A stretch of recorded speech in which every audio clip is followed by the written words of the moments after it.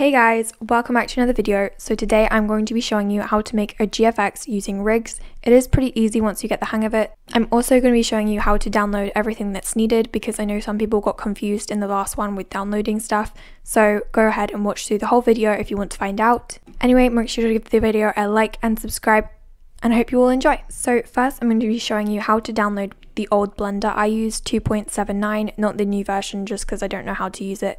So you want to go onto the Blender website, which you're not going to have to do this, but this is just in case.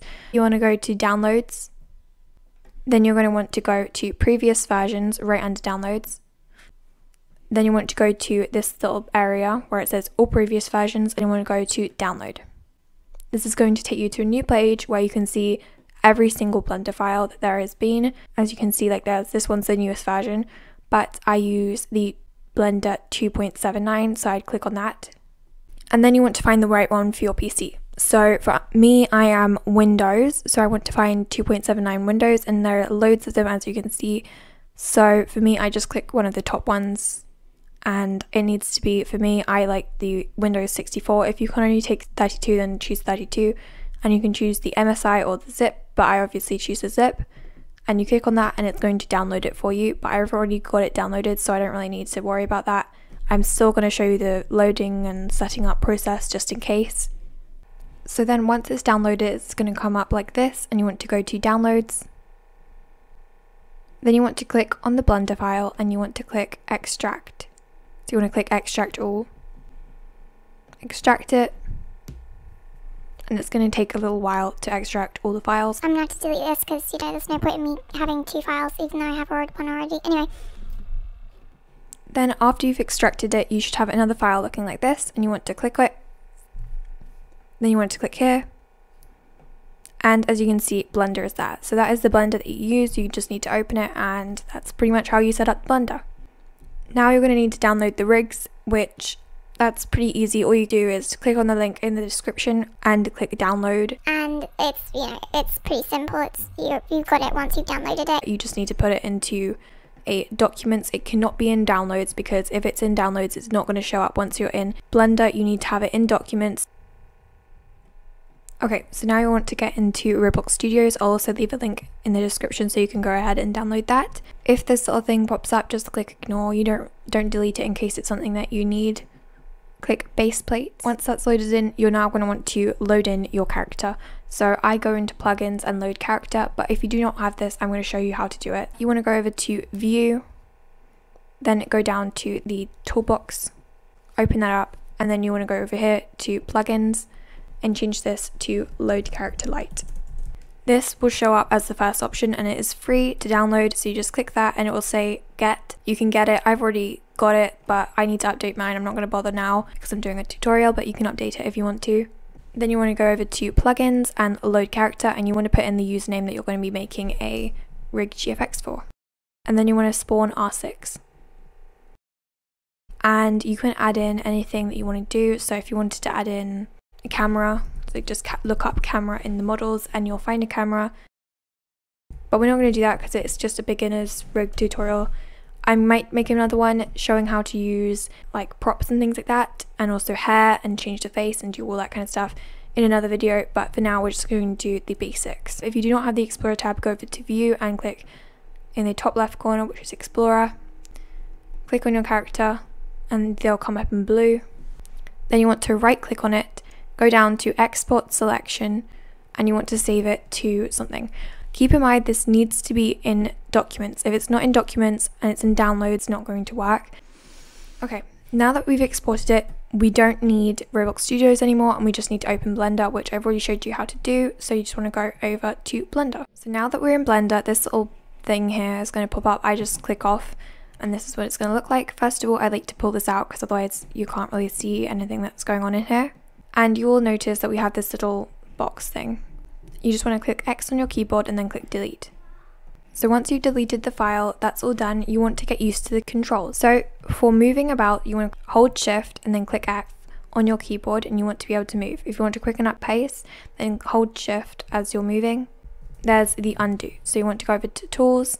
So if you do something wrong and you want to undo it, then you can just go over to tools, go down until you see history, click it and click undo, and that will undo whatever you've just done, and then you can also redo and look at the history.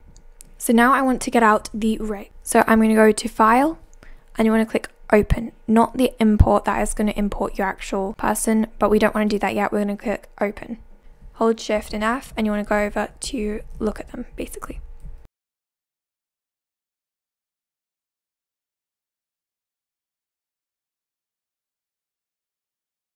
Now we want to make sure that the background is going to be transparent, because with this it is a cycles render. You need to make sure it's not a blender render, it is a cycles render. It's not going to be the same with the background. There is no shading option. It's not going to look like that. It's just completely different pretty much. So what you want to do is I'm going to close all of these. You want to scroll down until you see output, and that is going to be in the camera section area. So you want to click on the camera, go down until you see output, click on it and go down.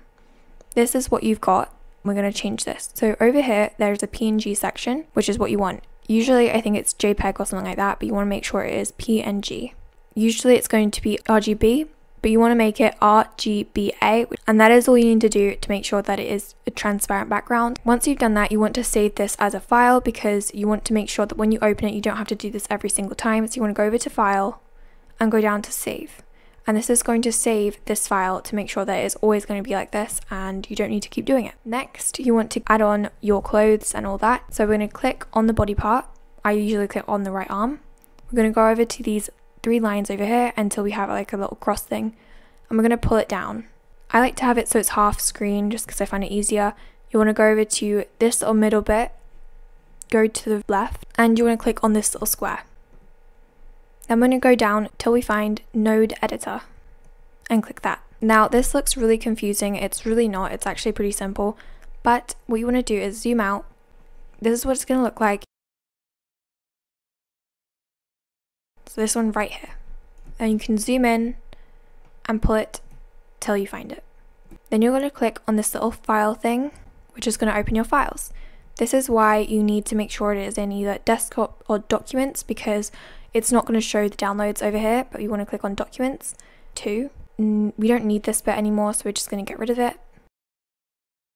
Once we've done that, you've pretty much got the body all done and ready. So we want to right click on the arm or whatever you want to use, anything that is not these little bendy bit. Then go over to file, go down until you find import and wavefront OBJ. Then you want to find your file that you've exported it to. Remember, it needs to be OBJ because otherwise it's not going to work. And then click import. Next, I'm going to zoom out and just delete everything that isn't the face, since we've already got the body right here. Okay, so I was just been talking for like, I don't know how long, and it didn't record any of it, which is basically what you had to do was you had to click on the body parts of your exported character, not the rig version, the one that was there. You want to click on it all and delete everything but the head and all the accessories. Then you want to right click on one of the accessories and click on everything, all the accessories for the head, and you want to go over to tool and join and set origin to geometry. Then you wanted to change it because it's going to be the wrong way around, so it would have been, which would have been this way around, and you wanted to change it so it's 180 in the rotation to turn it round. Then you wanted to pull it back and put it on top of the body, and then you just wanted to resize it to whatever size you wanted it to be. So if you want to resize, you just click this little tool down here, and that kind of, yeah, does that. So now I'm going to be showing you how to pose your character. So I'm just going to do like a really simple one. So to bend them, you're going to want to go over to this little tool here, this one, till you have this little thing. And then I like to go to the side on global, and I just like to pull it downwards. As you can see, it just looks so much more natural than the other version, the one without the rig. Even though this one kind of is a little bit more confusing, I definitely prefer it. So I would just recommend like going through it a few times just to kind of get the hang of it a bit.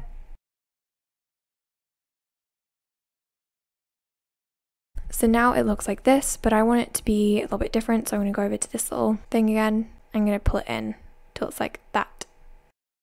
I'm going to do the same thing for this one here.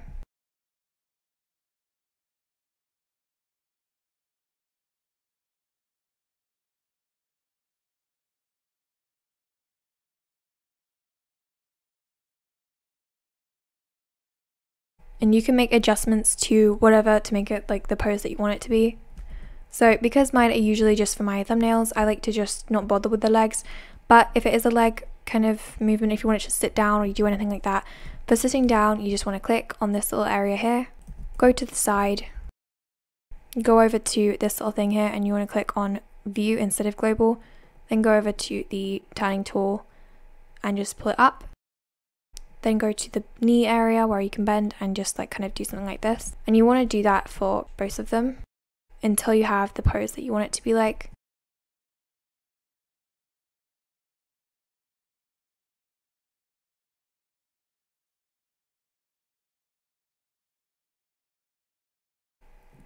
This one, I don't really know how to pronounce it. That one pulls it to the side, so if you wanted it to go like that, if you wanted to do like the splits or something, you could do that, but I'm not doing that, so.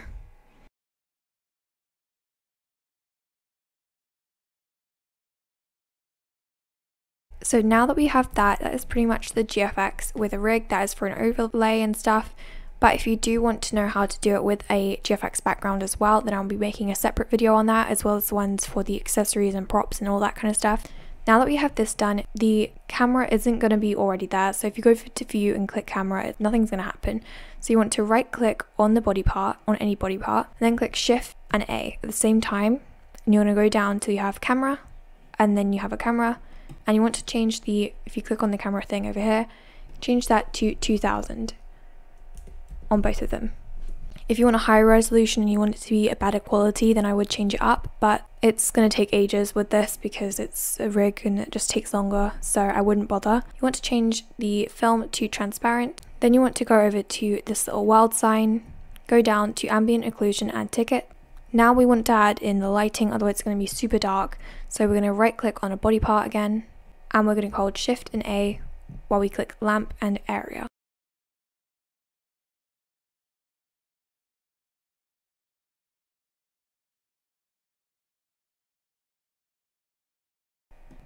Once you have adjusted it to however you want it, you want to go over to the settings area over here, and you want to click on this little thing that is basically the area lamp, and you can scroll down until you see the nodes. You want to click on that, and you want to change the color to the kind of orangey, or at least that's what I like to do. You can play around, you know, if you want a pinky, like a kind of peachy kind of tone, if you want it like that. I like to go with like a yellowy orange, like an in-between, so it's like that kind of color. And then we want to check on the camera, so we're going to go over to view, camera, and find the right position.